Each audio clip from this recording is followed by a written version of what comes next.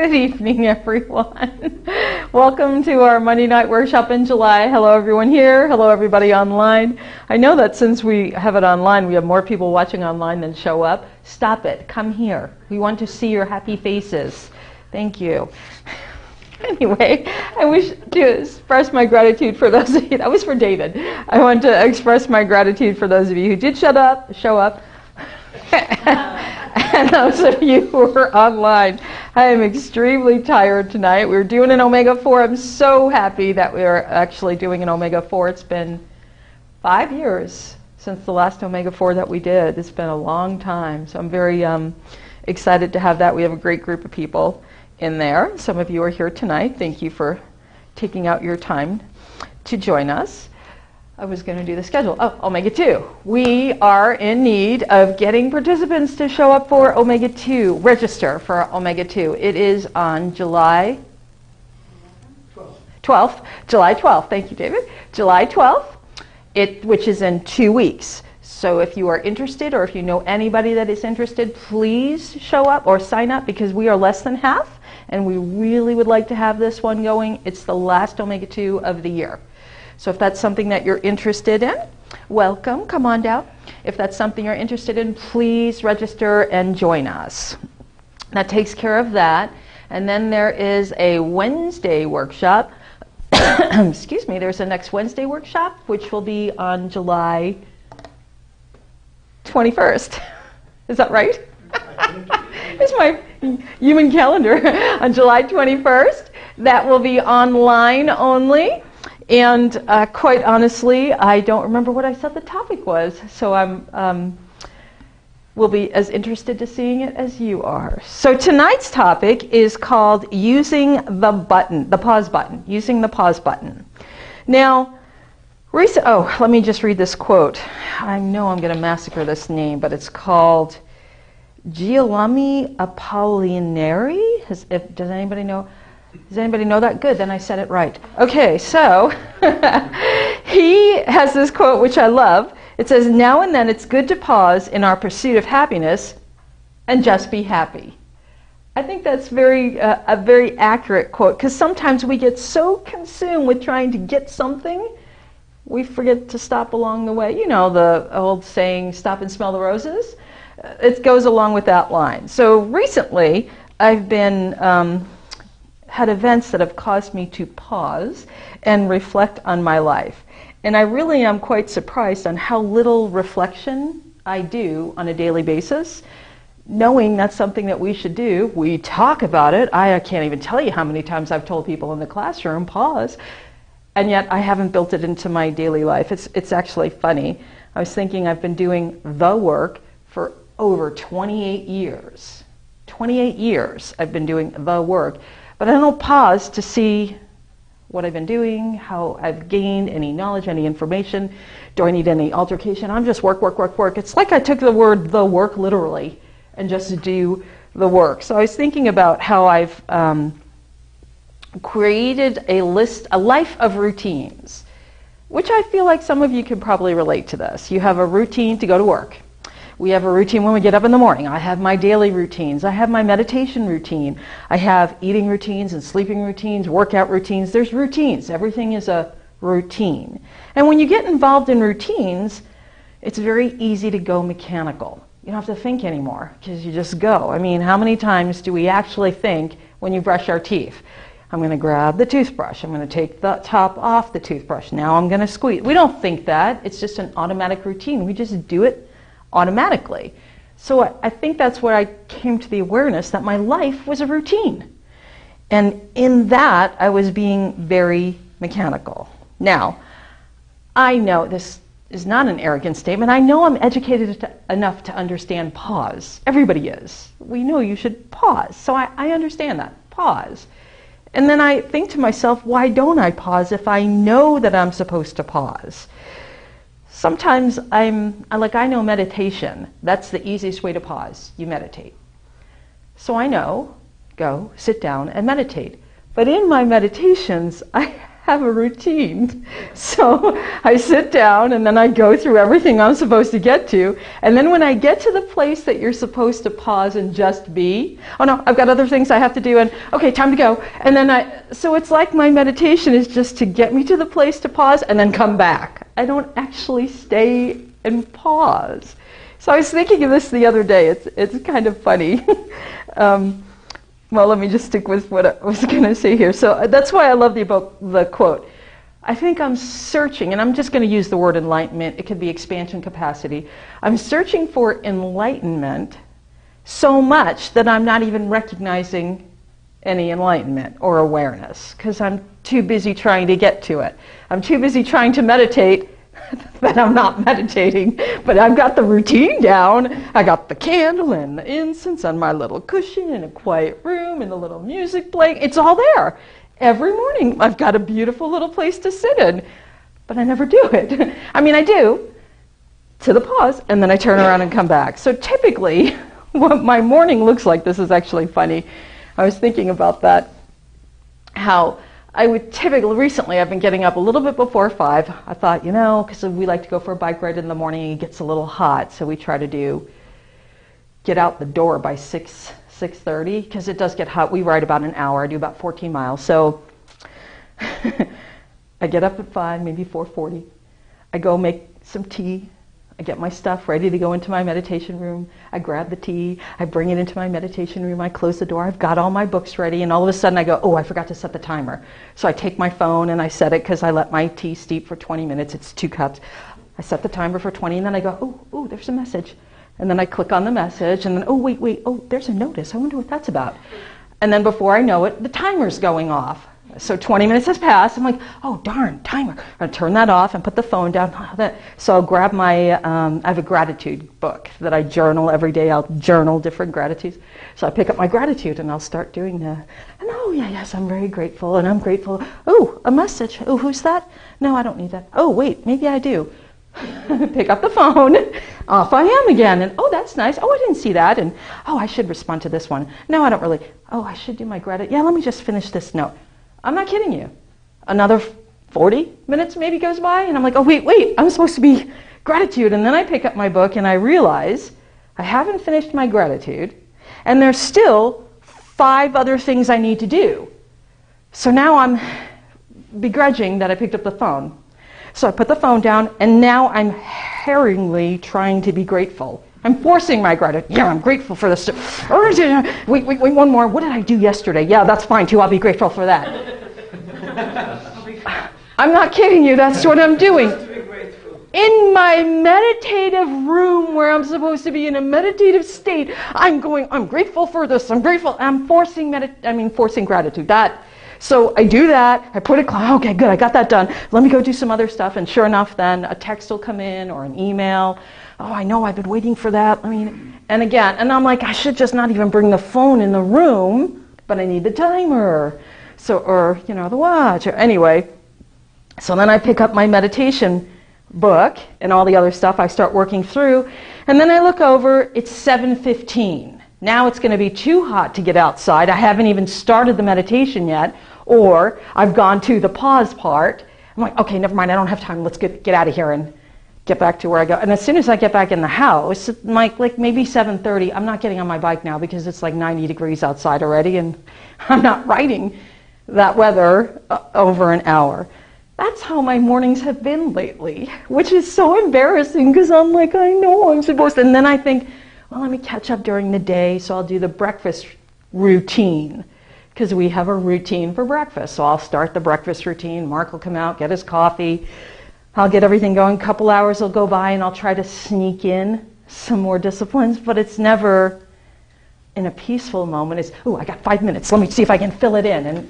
And that doesn't seem to be very, I don't think educational is the correct word. It doesn't seem to be very beneficial because I'm rushing, and we shouldn't rush. We should pause, which I know. Pause. It's the idea. You're supposed to pause. So a very dear friend of mine, she gave me this quote. her husband had written this little piece of paper. She handed it to me.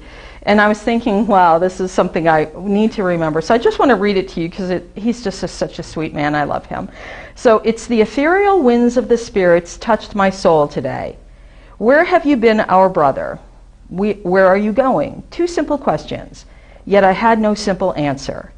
As a physical being, I could look back and see my life story. As a spiritual being, it is much more difficult to look back and see the path my spirit has been wandering. To the future?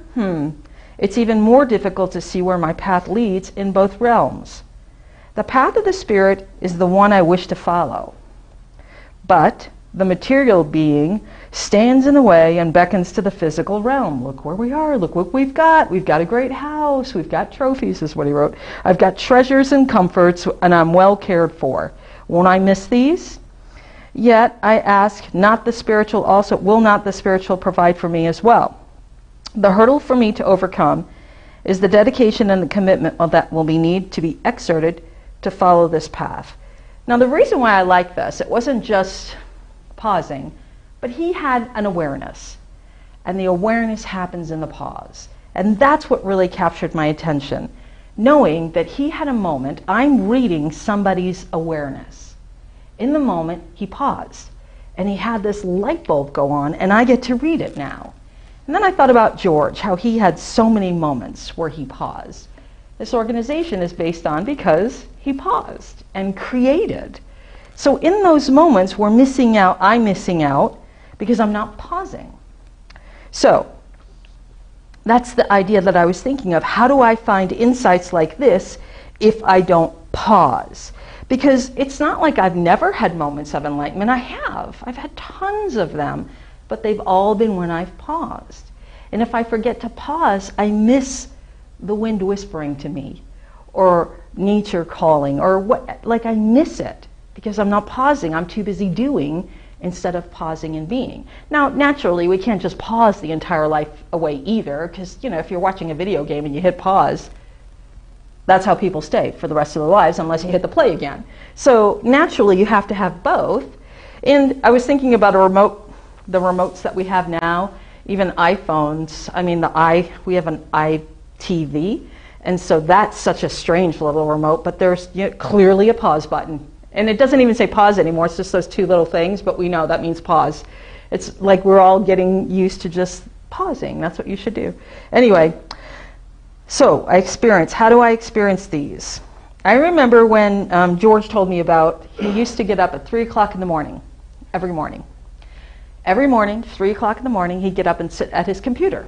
Now, this is back in the day where they have the old big, huge towers and the monitors that were green screen, not blue, the green ones. So he'd sit there, and when you turn it on, it would be green, and the little thing would be blinking, the cursor would be blinking, waiting for you to go. So he'd sit there, and he said he'd sit there and put his hands on it. Hello. He'd put his hands on it, and he'd wait, and he'd wait, and he'd wait, and nothing would happen. Now, if that was me, after about 10 minutes, I'd get up and go do something, but not him. He'd sit there and wait and wait. And sometimes what he would do is he'd have books out in front of him, and he'd just glance and see a word and try to get inspired, and nothing would come. And then sometimes he said he'd be disappointed where he'd be sitting there for hours and nothing. Now, I don't think I have that dedication that he did, but he was able to, when he let go, then a great inspiration would come. It would be the times when he didn't try to force it, it would show up. But when he tried to force it, like, well, maybe I'll just read this and see if there's something I could get inspired, it wouldn't show up. He'd already have a thought going on in his head.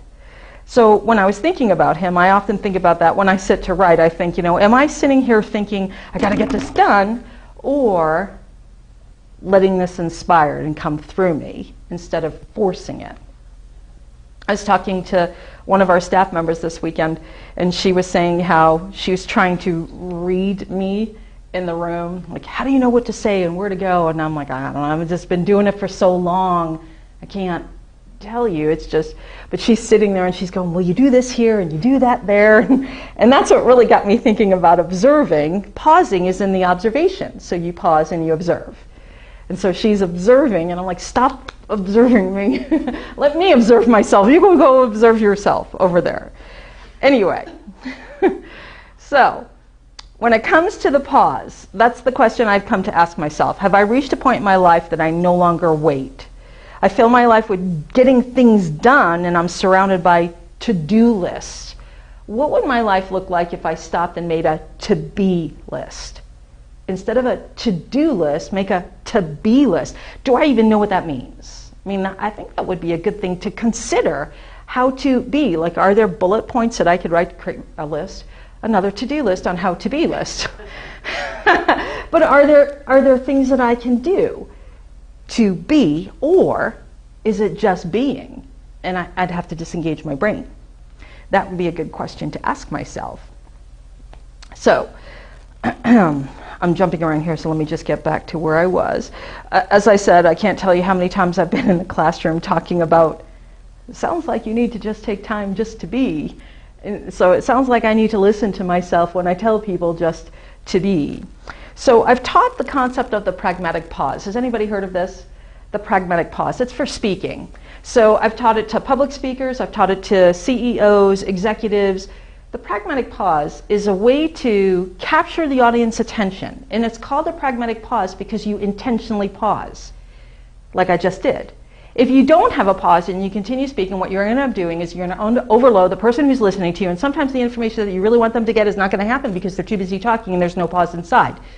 Although I tried to slow down on that one. But that's pretty much what a pragmatic pause, without a pragmatic pause. And then if you have too long of a pause,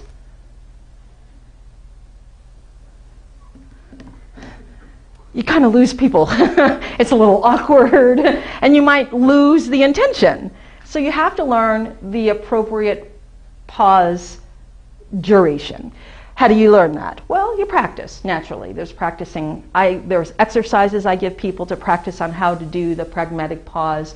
There's rhythms, and you tie it in with tonality. And of course, you emphasize things like I'm doing with your hands, body posture. There's so much that gets involved in it, but it all boils down to the pragmatic pause. So as a speaker, I teach people to pause speaking. Naturally, it would make sense that we'd have to pause on other levels as well. So pausing speaking, can I add the same techniques of the pragmatic pause to my spiritual level, let's say? Because if we really do think about pausing, we pause in everything that we do in our lives. So, like the physical realm. Our digestive system, there has to be a pause for the assimilation to happen. An apple doesn't just travel through your body. It's got to assimilate. There's got to be a pause. If you're constantly eating all day long and do not give your body time to assimilate, you literally are going to miss out all the nutrients that you're putting in your body because it's just going to flush right out. Your system's just going to just keep going. It's actually unhealthy to do that. Then, if we don't pause, let's say if you don't pause when you're working out, you have to, otherwise you're going to do physical damage. If you don't pause and stretch, pause and recover, you're going to injure yourself. We have to pause emotionally. Have you ever been in a situation, or well, let's just say an argument. Have you ever had an argument, it's getting intense. If you don't pause, what's going to happen? It's going to be emotionally fueled, and it will go from the next level, from argument to explosion. We were sitting here earlier, and there's a divorced, separated couples group down the hall. And so I hear a woman, and I hear like loud shouting, and I'm like, is someone hurt? Does somebody need something? And then Mark walks back in the door and goes, well, I guess she's going through a separation. She's on the phone, louder and louder. And I was like, oh, yeah, it was down the hall. She's not in here, it's none of you. But it was down the hall. But that's what happens if we don't take that pause. It's going to escalate, and then before you know it, you're saying things you don't really mean and doing things you really don't mean to do. So that's emotionally. Mentally, you have to pause too. If you've ever been in school, when you're studying, you reach the point where you can't read anymore and you don't understand what you're reading, even though you see the words. So you have to take time, or sometimes you even take the time to assimilate the thoughts. What does this mean? Like, I love the show The Big Bang Theory. They're theoretical physicists. So their job is just to theorize. I think that's great. Like they just sit to think. So here's a thing, well, how do I think about this? Well, what do we think? And you're creating it. That all takes time. So there's the pause that they have in that moment as well. So if it takes time for physical, emotional, mental, then it naturally has to take time for spiritual. So when it comes to the spiritual time, how do we know how much that is? Well, the same thing has to be true for the way that we practice the pragmatic pause as speaking.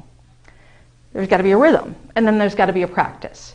So before I go on any further, I forgot to have you guys talk to your buddy. Talk to somebody about the idea of pausing. So first, when was the last time you had an aha moment, and what were you doing? So talk to your group right there. When was the last time you had an aha moment, and what were you doing?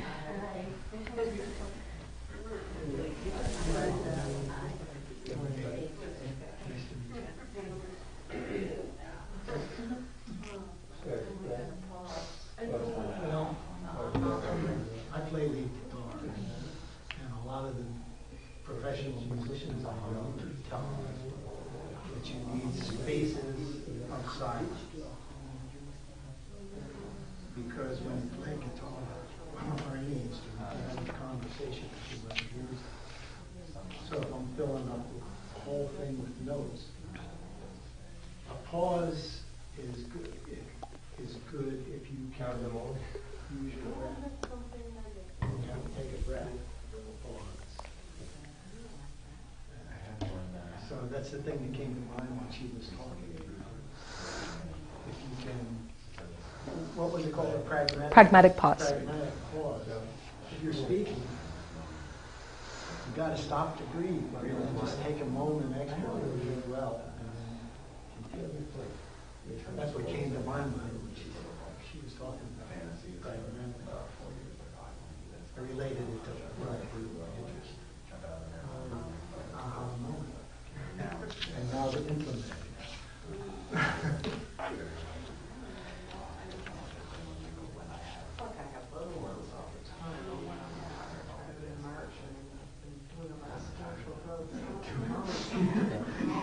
But it's really okay. I was like, I have time here. I can read. Okay, I have this amount of time here. I can practice Spanish. And then, well, I can still get there. That kind of thing. It's just little. Seriously? There's a way out of whatever I thought it was still. Just taking them. So I get before, it's like, because I find it before they call the show, they find out that I show up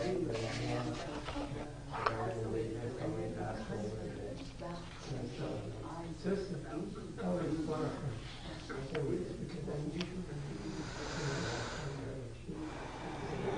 It's the 20th, not the 21st.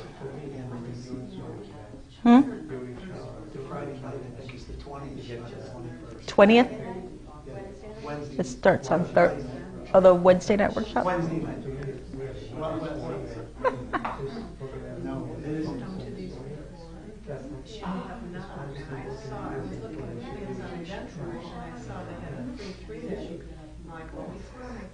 think 25th. 25th? Thank you.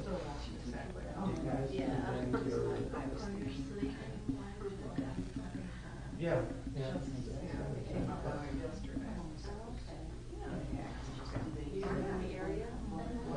But seriously, I was wondering people so deep into things here.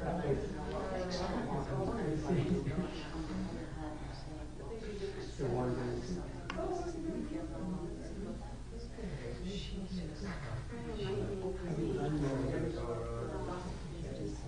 I've never been to any of this. Now I have the full website I can go to.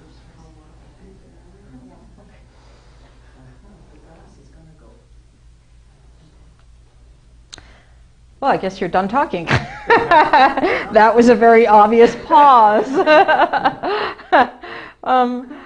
I was going to ask you a question. How many of you have ahas or awarenesses in the shower? You're taking a shower and all of a sudden your head, oh, I got this. That happens to almost everybody. My husband said he wants to create an invention where you can have like a whiteboard in the shower that's not going to like rinse off with the, so you can just write, because he comes out sometimes and he's like, so sometimes people do. They have great awarenesses in the shower. And the research that I read about it, they attributed to the fact that your mind is disengaged, because most of us have a showering routine and we don't think about it. Sometimes I'll go, did I just shampoo my hair? I can't remember. Because my mind is off going someplace else, or I'm in an insight, and then I'll forget what stage was I at. If I have the razor in my hand, then which leg was I on?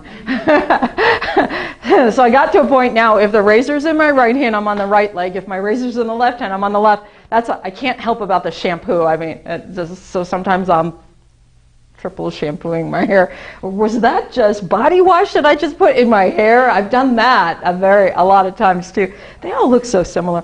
I used to have the thing on the wall where it had the body wash, shampoo, and conditioner. That made it so easy. You just went 1, 2, 3. Now all the bottles are all, you don't need to know this, never mind.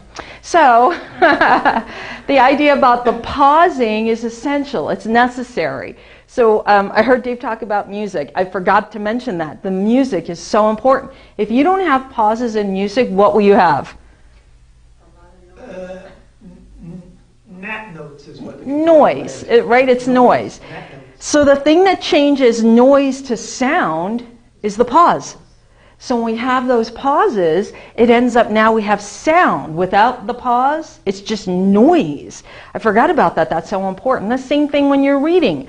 A period is a pause. A comma is a pause. The punctuation marks give us pauses. Otherwise, everything just blends together.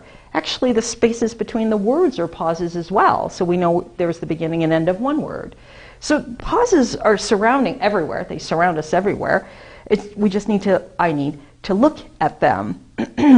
Now, as I said, if I were truly searching for enlightenment, I forgot to check. Did everybody find the last time they had a great awareness? Did you all have an awareness? What was your awareness, Ahmad? I was swimming and I just thought about some cool idea and then I implemented it. So it was a work idea? Yeah, sort of. Yeah. Okay, that was vague, thank you. Someone else? Does somebody else have an awareness? You awarelessness people? I'm struggling with, and then all of a sudden it's usually before I'm going to sleep. That's usually when I'm pausing. Linda, that's great. So usually if there's something we're working on, they typically say, stop thinking about it. And when you stop thinking about it, all of a sudden it'll pop back into your head the answer. That's the pause that we need at times. Absolutely, that's great. So when we have those awarenesses, it's in those moments of pauses that we're looking for. And sometimes we're not even at like what you said, if I'm going to sleep and I forgot I was even thinking of the question, and all of a sudden the answer comes up. And it's kind of startling, right? And then you get excited. Oh, that's it! And then you want to write it down real quick. So we have to allow myself to have those pauses, and then, for me, at least it seems, when I'm in the pause, stop filling my pause. Be in the pause. I'm easily distracted, apparently, by my phone, or my watch, or my tablet. Oh no, I've turned into one of those people! So recently, within the last 6 months, I've had a series of events that have occurred that have left me in a very unusual situation. I'm very stagnant. I have a lot of time on my hands and I'm not accustomed to having. Since the day I started working, I've always worked 2 jobs. So I've always had busy, go to Omega, do something. And now it's like everything came to a halt, physical injury happens and halt. And now I have this time on my hands. I don't like it. So I'm filling it with stuff that isn't purposeful. I'm aware it's not purposeful, but I don't care. I'm tired. I'm in pain. I just want to distract myself. I'm aware that I'm intentionally distracting myself. So I've been toying with this idea, is it appropriate or is it valuable to intentionally distract yourself to get through a day, a month, a period of time? Is it appropriate? Well, George used to say if it exists, it has value. So if I intentionally distract myself, not being distracted by email. I mean, if I intentionally say, nope, I'm going to go do this, this, and this, even though I know it's not purposeful, but this is what I want to do because I want to not be feeling the way I'm feeling, is that helpful? I actually think it is. I think there's a time where I can put my mind in a different place so that the rest of me, I'm not constantly thinking, oh, I'm in pain. I think it's okay to distract myself. But the question is, for how long? Where's the time limit on that? Do we get to a place where we become comfortable in distracting ourselves and forget about the things that we need to do, and then things pile up and pile up and pile up and pile up? Then what do? Then when you go back to do it, you're like, oh gosh, that's a lot. I'm going to go back over here again. Hire a maid. Did I make that too sound like maid? We need a maid. So that's the thing I've been thinking about. It's been a very strange and uncomfortable position that I've been in. Stagnation is really what I'm faced with, is stagnation. And I know if you don't move in stagnation, you're going to start to go into disintegration. I'm totally aware of that. But I'm wondering, isn't stagnation considered a pause? It would seem like it is. And if I'm doing an intentional pause, is that helpful? I know that we're supposed to be able to pause, but how long? Again, I'm back to that question. So I've been thinking, like, not this last week. This last week was so incredibly busy and purposeful, but maybe, let's say 2 or 3 weeks prior. What have I been doing? Have I been filling my time? And then in the back of my head, you know, you could be doing this, you know, you should. I hear George going, hello, I'm waiting for you. I visit him in my meditation sometimes. He's probably sitting there going, I don't know if he is or not. But anyway, so I know in the back of my mind, I also have those lists. I know I've got to do this, I know I've got to do that, I know I got to prepare for this. And then what's happening is my mind gets filled with the things that I know I'm supposed to be doing, and I'm not in the moment of pausing anymore because I'm thinking of the things that I have to be doing. So the whole purpose of me intentionally pausing is not pausing anymore as well. So I've been struggling with this, like I said, for a couple of months now. It's been an arduous task to find value in the events that I'm going through right now. So the question I ended up asking myself is, how often do I overlook a pause that's natural instead of forced? Because there are natural pauses that we have. So how often do I overlook the natural pauses while I'm seeking a forced pause, where I'm intentionally trying to pause? And which one has value? Well, if I go back to what George was doing in the middle of the night, working, if he forced it, it may not have come, or it took longer, but if it was just a natural, he had the awareness. So then I think, okay, how do we find a natural pause? So that's my next question for you to talk to your buddy. How do you find natural pauses in your life? Go ahead, please.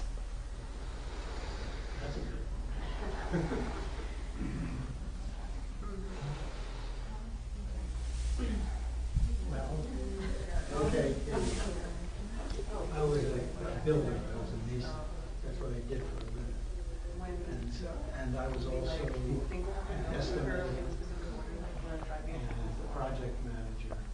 But before I started a project, I had to be able to see ahead in the future. And if I had a problem seeing ahead in the future, and I went to bed with that on my mind, I'd wake up at 3 o'clock in the morning. So that was like a natural pause. I was in between dreams. That's mine. That's my story.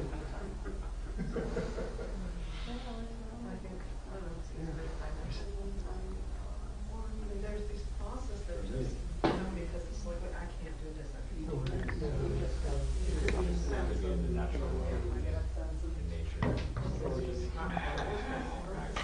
Or the other is the energy.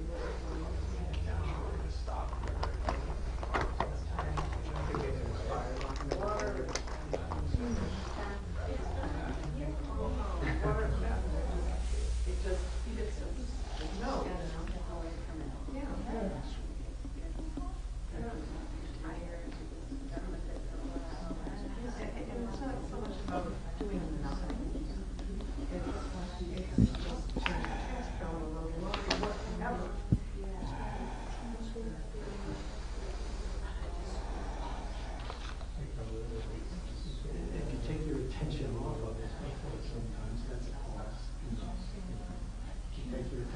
moment and go to something else.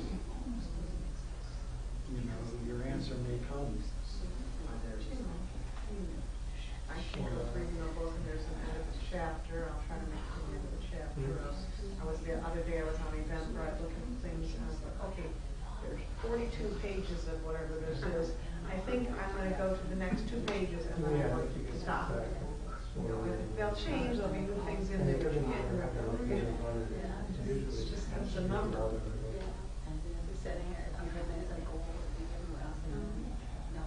No, it actually doesn't. I don't think it's all that not natural, it's something that's numbered, but it's somebody's stuff. No, that is about many things. See, I said, like if I'm running the sentence, it doesn't happen. Swimming, because it's just the nature of it and the water. No, nothing. I know, something's coming out and I like new towns and apps and stuff, and projects and whatever. But it's like, but if they show me a picture, it's like, okay, how do I get to where that point? something That is was just, like, I know a friend of mine is there and they turned off the water and you can have natural power and then she comes to my mind. got out gallons of water because she got that was a pause. yeah, and that's External. how the city just automatically shuts the water off or when there's an emergency or something. So all the cold bottled water comes out.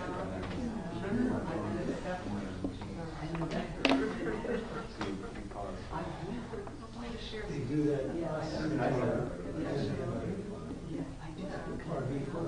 Each lot is owned by the deed owner. And they shut us off, so I have learned to take a 100-foot hose, take it across the street, because our block is like this, so everything inside the block is on one line. Across the street inside this block may not be on there. So I run 100-foot across the street, I shut off the input, and I put it up into my hose bib, which will then go up into the house, and I have water. It's hot in the summer. It's kind of a learning from the pause. All right, if I can have your attention, please. Thank you.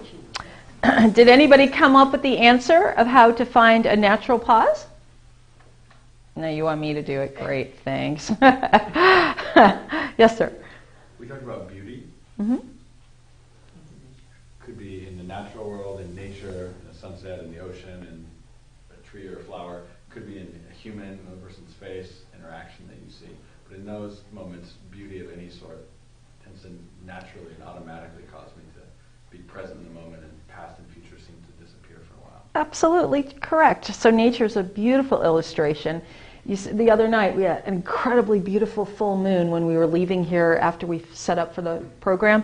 I mean, I'm in the middle of a conversation, you stop because it's just so enamored. It's just like, oh my gosh, look how beautiful that is. So you're right. Nature can stop and capture our attention in the pause. Anyone else? Can that be considered as an aha moment? That's a natural pause, and yes, we can have an aha moment in the natural pauses, right? Yes, ma'am. I guess just being attuned to one's own energy level, Mm-hmm. interest level. So give me an example. So reading, I know I'm getting tired. Maybe I'll make it to the end of the chapter. But my real pause is my mindset is the last couple pages of the chapter aren't really. I'm already pausing. Right.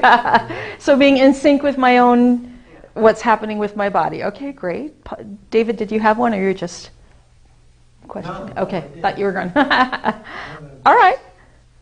Just as a mason, I had to be able to look ahead in time, and I'd have that problem, and I'd go to sleep at night, wake up in the middle of the night. That the time in between falling asleep and getting that aha moment was a pause. Absolutely. So we could actually say sleep is a natural pause. If we, for those of you who get to sleep, throughout the night. But sleep is a natural pause. It actually is what our body does. We go to, it shuts down and we pause. So sleep is another natural pause. Those are great answers. I was wanting to also give the indication that a pause does not mean you give up. Because some people say, forget it. I was thinking the last time I did a corporate training, we were doing this activity, very simple little activity, blindfolded geometry, and this one gentleman was just so frustrated, forget this, and he threw the stuff on the ground and took his blindfold off. That's giving up. That's like, I think if he would have just sat, took a couple of deep breaths, and just surrendered to the moment, he may have been able to accomplish the task. So I think that pause and surrendering are connected, but not giving up. I think giving up is you're losing the moment. I was also thinking about when I played softball in my early years, I was very fast. I was a fast runner, I'm a sprinter. So it was, not anymore, I'm a turtle now. But when I used to play fast pitch. In New York, we played fast pitch. When I first came to Arizona and I joined a softball team and they had this thing called slow pitch, and the ball goes all the way up in the air and then I'm like, what the heck is that? It was such a strange, you didn't need to know the story either. Anyway, so fast pitch, like baseball. So I'm a center fielder and I'm fast. And if the ball's going back, I'm going to run and try to catch it or in. And my coach was so wise. He said to me, Anne-Marie, when the ball is hit, count to 3 before you move. Because you're so fast, you're overrunning it or underrunning it. Because you just, I mean, not underrunning it, I'm overrunning it. So I come in or I go too far back. So he said, stop, count to 3, then run. And take off like a bat out of hell. Go. And that really improved my game. I sat and the ball would hit, 1, 2, 3, go. Run. And that was really an awareness in my mind that I don't have to just go immediately. And I was thinking about if you've ever seen a baseball game when guys are in the outfield, they're not running and all, they're just standing there waiting. And then when they judge it, then they adjust where they're going to go. So it's not like there's constant movement. There seems to be a bit of a pause before they actually align where they're going to go. I also thought about the quote by Rollo May, some of you may know this, the human freedom. Human freedom is the ability to pause between stimulus and response. That's what Rollo May says. And in that pause, we determine which way we wish to throw our weight. So we pause. Here's a stimulus, here's a response. I could react, or I could stop and think. Well, if I do this, this is going to happen. If I do that, that's going to happen. That's a pause as well. That's an intentional pause. It's really not forced, because you take that breath, and you go, okay, what do I do? So that's the other thing that's a natural pause as well, our breath. And this is why a lot of people put meditation connected to breathing. If you have that breath where you're conscious breathing, where we've been teaching you how to do a conscious breath, you breathe in for a certain amount of time, you hold it for a certain amount of time, you exhale for a certain amount of time and hold that. And intentionally or initially they say that the idea is you start off with 3 and you get yourself up to 7, a count of 7 or a count of 10. Depends on how much time you practice meditating. But it's the pause. The pause is connected to our breath. I know I've said this before, there is a split second when you inhale and then exhale where the lung things, the things that are inside your lungs, that change oxygen and carbon monoxide. So when you inhale, oxygen comes in, carbon goes out. It all happens like that, but there's a pause for that to happen. In order for that change to occur within our lungs, it's that quick, but it's a small pause. So when you inhale, there's a stop, and then there's the exhale. So our body is a great illustration of natural pauses. And that's what I think about when it comes to a natural pause. Our breathing is natural. Now, the last thing I want to mention is the idea of our spiritual growth connecting to a pause. But then we have to think of this differently. Remember I mentioned earlier when you freeze a video, everything stops, the pause stops? Well, on the opposite side, in the spiritual realm, if you don't pause, it stops. So if I never pause here, I'm not going to get time to get over there. So I actually have to pause to be able to tap into the spiritual side. So that's a little out of the box thinking, because normally we think pause, stop. But in the spiritual realm, pause, go. Because when you pause, then you allow a flow, if I can use the term, the flow, and then I could resume. If I don't pause, the spiritual will disintegrate. because there's no attention being given to it. So if I'm not pausing here, nothing's being connected there. It sounded much better when I wrote it this morning. So we must pause in one realm in order for the other one to flow freely. If we don't pause in one side, the other one gets stagnant. So it's a balance. That's what we have to find, is the balance in the pauses. Now, when it comes to pausing, as I mentioned earlier, how do we prevent ourselves from being distracted? I guess what I'm asking, what do you do to prevent yourself from being distracted? So talk to your buddies about that. What do you do to prevent yourself from being distracted? Or maybe you don't get distracted. Go. David said pay attention, that's good. So if I pay attention to what I'm doing, then I have single-minded purpose, and I don't forget. I have the same trouble she does with the shower in the morning. Did I wash my hair or didn't I? But if I was paying attention to my actions, then I would find that so really nice to monitor myself closely. just when I'm acting. Sorry? When I'm acting, when I'm doing an action. To make sure that I pay attention to the action I'm doing instead of being dreaming here. I can get it together for work, but for my time, I don't like to be too much at night. Unless I have tickets, I may not be on time, I may not show up, It's just, I mean, the distractions, I guess I'm mixed feelings. Because they're the positives. And yet, I don't want to trouble anybody. I don't want to feel like I'm not getting done things that I need to do. Indefinite cause and something go back. Depends on how serious, but how serious it is. And are you really focused, or might be a little distracted and come back.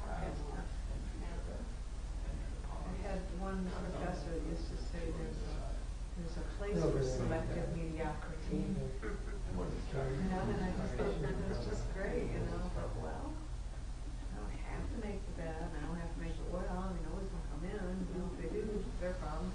It's what's important and I don't want to say if you think about it, No, not necessarily, but I mean, if you don't think about it, you'll automatically do things. Well, it depends on the person, I guess. Self-preservation kicks in. It's funny.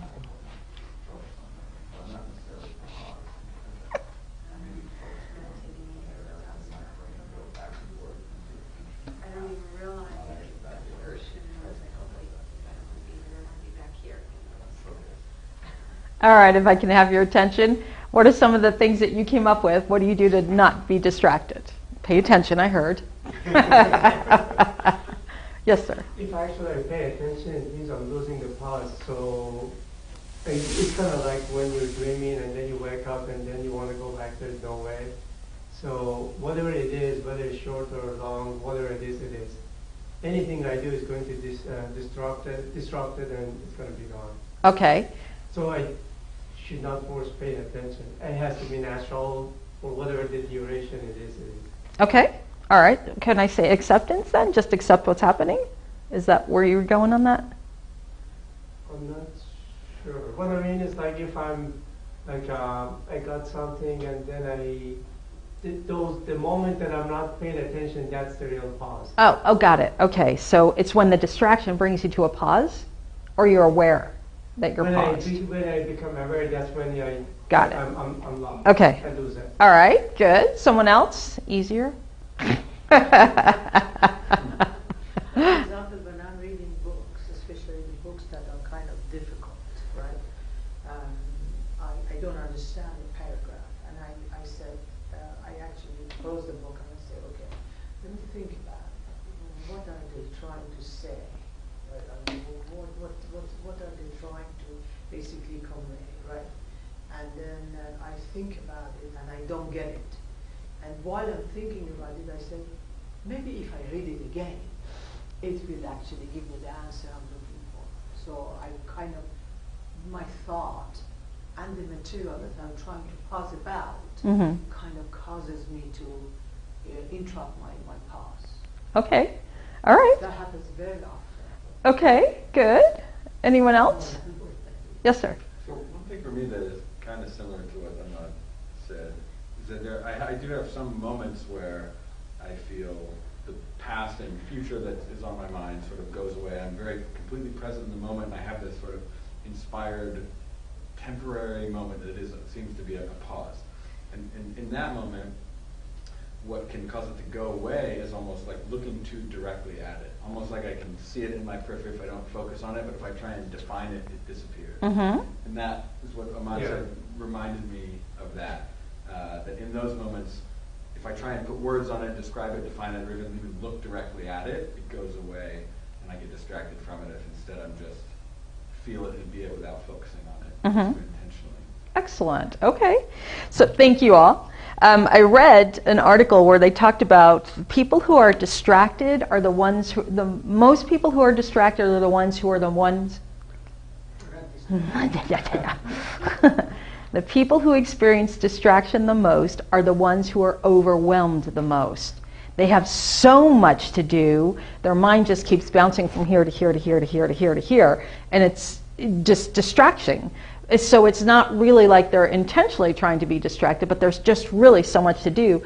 People can compartmentalize their brains too, and let me just stick that over there, I'll come back to it, and that could be distracting as well because it just pops up. I know, without disclosing too much, I know how sometimes you might have an event in your life and you're not really satisfied the way it has, so you kind of put it in the background and I'll handle that later, but then it keeps popping up. You know, you're sitting there watching TV and all of a sudden you get agitated again. Oh, dear. And no, I'm not going to think about that. I'll put it away. Or then you get a text from the person, perhaps. And so sometimes unresolved issues distract us. Therefore, cleaning up our unfinished business may be a way to help prevent us from having our distractions. There was a couple things that I wanted to pass on to you that were actually taught to me. You think I would be doing them, but they were taught on to me on how to practice not having distractions, staying in the present moment as much as we can. One of the ones that was taught was you take matchsticks, but sometimes I use pens. You take 9 of them. I don't remember why the 9, but I think 9 was the spiritual number. And so you have them facing one way and you lay them down on the table. And what you do, one at a time, you take it and turn it in the opposite direction. And you cannot think of anything other than the actions. I'm picking up the pen, I'm turning it around and placing it back in the table. I feel the table under my finger. I'm moving over to the next one. That's all you can do. If you get all the way, if you get like 4 or 5 and you start thinking of something else, you got to stop and start over again. So the concept is to go all the way down and all the way back. Do you think that's an easy task? No. It's not. 9 stupid pens. And you So I actually started it with matchsticks. That's what George taught me, was the matchsticks. And sometimes I get so upset, oh, dang it, and I break the stick. So you have to get another matchstick. That's why I like the pen, so it's an easy thing. So you just turn it around and focus it in the other way. So you just try to focus on that. Another one that helps bring us into the present moment is wiggling your toes. Your feet are supposed to be a symbol of being grounded or being present, because our physical body is always in the present. So when you discover you're being distracted, wiggle your toes, and that kind of brings your attention back in the other one. And of course, the last one, which I love, is chanting. I introduced that in some classes. The idea of chanting sound helps us stay focused and present as well. Humming is always very good. As a matter of fact, I'm going to call you out on this. We were out shopping somewhere one day and I'm humming. And my husband says to me, "Why are you doing that?" And I'm like, "Why? What's wrong with that?" And he goes, "Humming, it's kind of like Mommy Dearest." I'm like, "What?" Like the bad lady? What are you talking about? And he's like, "It's that eerie kind of, psycho, because I'm humming. Like I'm coming to get you." Well, now I can't hum anymore because I think Mommy Dearest. Like, Who think? But I've always hummed. Humming is something I've always taught ever since I was a little girl. Humming is very soothing, and I realize that when I'm humming, I'm in a pause moment as well. So now I intentionally hum just to get him annoyed. So I'm forcing my hums now. And then I can't hum because I'm forcing it. Yes, ma'am. What I realized, or I have noticed, that in many, many conversations, one is talking and the other one start humming. It always actually really, really bothered me. While you're talking to them? Well, you're basically, yes, you're talking, and then whatever reason, I mean, say for example, I'm talking to the third person, and this person, the second person next to you is starting, and it really actually irritates me so bad. Did I do that to you this morning? No, I always did. No, no. But I may have, because I do that sometimes. If I'm a third party, I'll No, hum. no, Okay. no. But I always thought this person basically is telling me to shut up. Don't talk, because I'm not interested in what you're talking to the second person. And because then he's humming or she's humming, definitely he's not listening to what I'm saying. Mm-hmm. And even though I'm talking to the third person, if you're present, at least give me the integrity to be quiet. And then they go. So for me, that's a negative foundation. It probably is. But on the opposite, I'm the person that if I am a third party and I know I'm not involved in the conversation, has nothing to do with me, I feel awkward. And so sometimes I'll hum to soothe myself and not realize I'm doing it out loud. I'll try to do a low hum but because I'm feeling like this is, like, what do? I'm just standing here and I can't understand the conversation because it's nothing to do with me. If it's numbers, you all know I don't do good with numbers. So if you're having a financial conversation with numbers and my mind's out, I'm thinking Machu Picchu now because so my mind's gone. And so I'll start humming. And that's why I said this morning, I know you guys were talking, and there was a time when I looked out and I saw a hummingbird. I'm like, oh, look how pretty she is. And then I know I caught myself humming a little bit. I'm like, oh, wait, what are they talking about? But I also know I'm very tired. So, not justifying it, but humming. Hey, that's right, hummingbird and humming. I love hummingbirds and I love humming. That was good. Thank you, Linda. And then, so I mentioned the wiggling the toes and the chanting. Mark passed me this note and said, if you really want to give yourself the gift of a pause, attend the satsang program. Here's our little infomercial. August 16th to the 19th. So naturally, that's the whole concept of the satsang program, is to introduce pauses, which it just makes me laugh. I'm surrounded by all these places to do pause, and I got to do this, got to do something. Anyway, what I'm saying about, I don't want you to get the idea that I've always been struggling with pauses. This has just been recent, and that's why it's been on my mind. Like, what is going on with me? Why can't I just completely just go within it?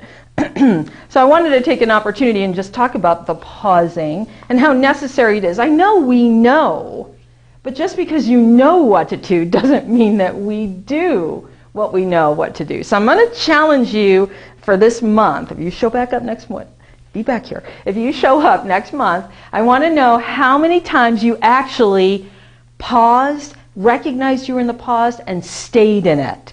Like if you were able to do it, or did you fill it with distractions? And then I will check in to tell you that I actually meditated instead of just the act of getting to the meditation and coming back out. All right? Does that sound good? All right.